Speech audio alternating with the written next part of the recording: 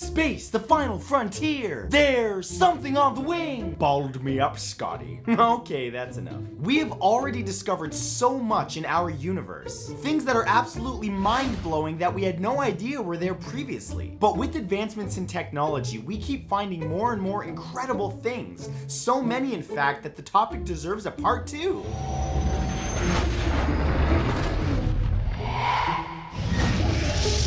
Here are the 10 most fascinating things ever found in space, part 2. Number 10 is universal acceleration.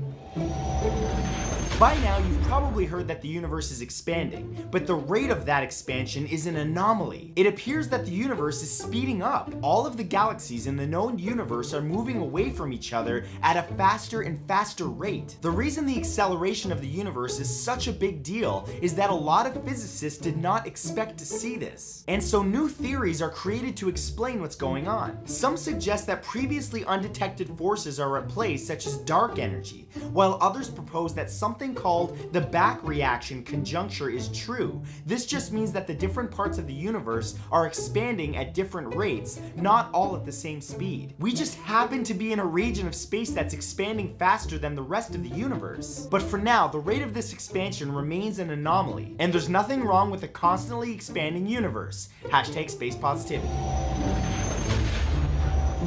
Number 9 is the amount of matter in the universe.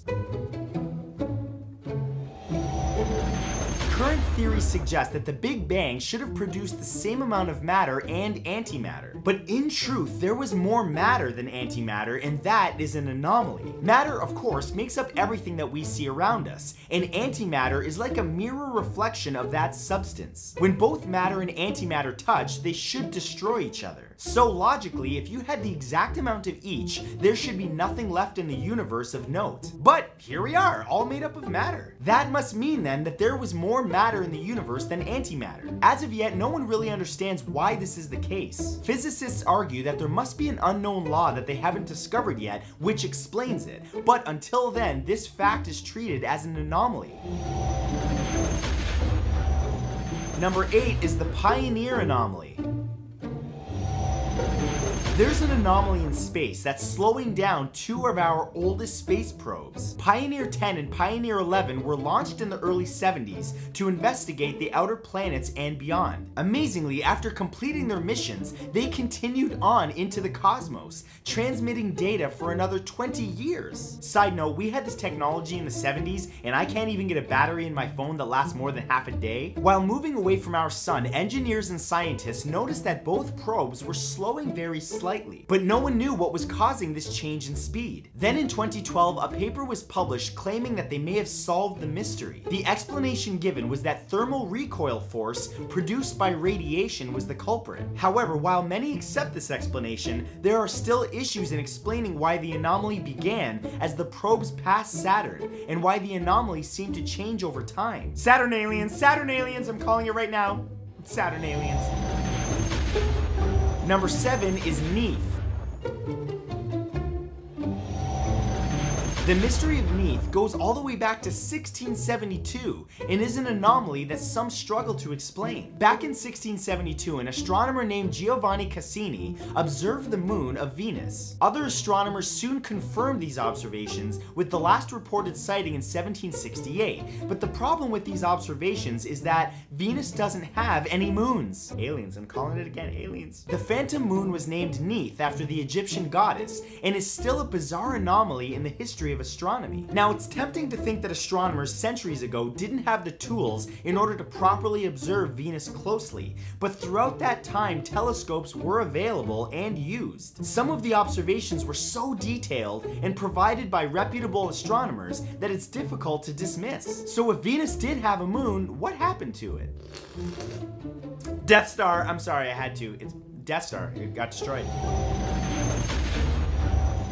Number 6 is Perinigo's discontinuity.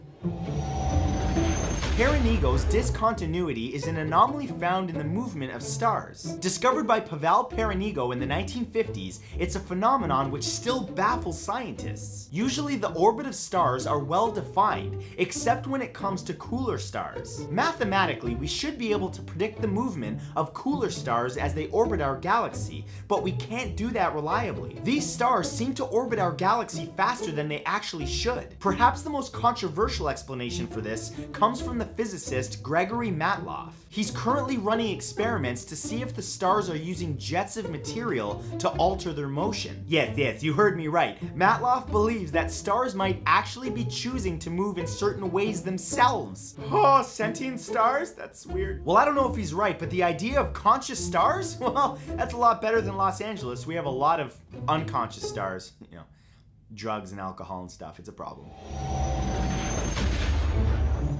Number 5 is the flyby anomaly. The flyby anomaly is a phenomenon which as of yet has no explanation. Scientists have noted that as a satellite passes a large body such as a planet, that its speed increases more than is expected. The anomaly seems to contradict aspects of Newtonian physics and has left astronomers, engineers, and physicists scratching their heads. The change in speed is minute and isn't enough to adversely affect the trajectory of a satellite, but even the smallest of changes can have the biggest of impacts in physics. In effect, some unknown source is providing each satellite with more kinetic energy than it actually should have. Now, while there's currently no consensus, some theories have been put forward, such as undetected fluctuations in gravity or the effects of solar radiation. My theory is that there's no space cops, so why not speed a little? Number 4 is the axis of evil.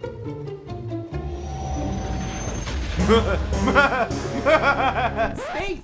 There's another anomaly in our universe which could reverse centuries of scientific understanding. It's been labeled the axis of evil by the scientists who study it because its implications are disastrous for the Copernican view of the universe. This view states that there's nothing special about Earth. We're not at the center of the universe, so things don't revolve around us. Unlike that one friend you have that thinks the whole world revolves around them, cut that person off. But the axis of evil anomaly suggests that there's something special about our solar system. It's a measurement of the cosmic background radiation produced by the Big Bang. Now, it should be the same everywhere, but it's not. One half of the universe is colder than the other half, and even more mind-blowing, our solar system sits in the middle. This is either an unbelievable coincidence, or our solar system is special for some reason. And there goes the comment section of half the people saying, God is real, and the others say, no, he's not.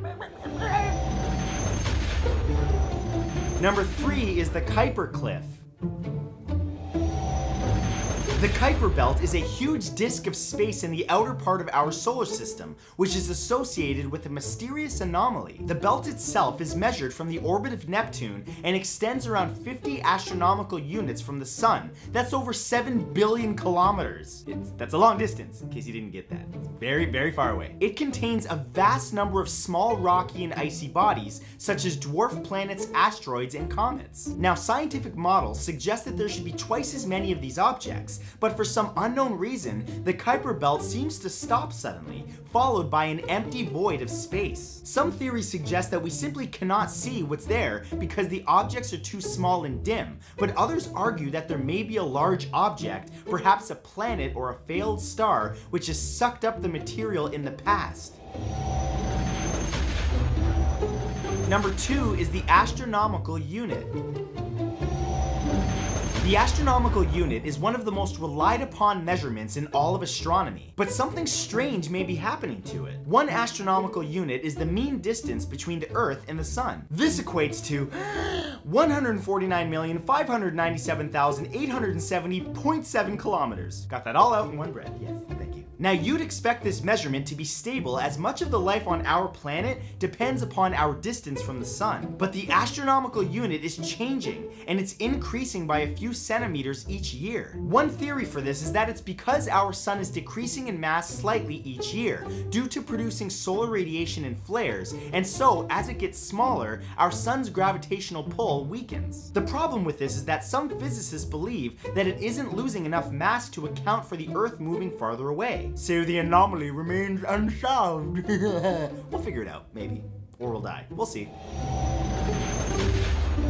And number 1, are the stars older than the universe? Using tried and tested techniques to measure the age of objects in our cosmos, astronomers have discovered a bizarre anomaly. Some stars are older than the universe itself. Okay, we're getting deep here, folks. Get ready. The current estimate for the age of the universe is around 13.8 billion years old, but the oldest known star seems to be 14.5 billion years old. Now, you might think that these ancient stars are so far away that we can't measure them correctly, but one of the most famous, nicknamed Methuselah, is just 190 light years away. Several solutions to this problem have been offered, including a flaw in how we measure star age or how we measure the universe's age. But as it stands, no one really knows if these stars are older than the universe or not. And if they are, what does that mean?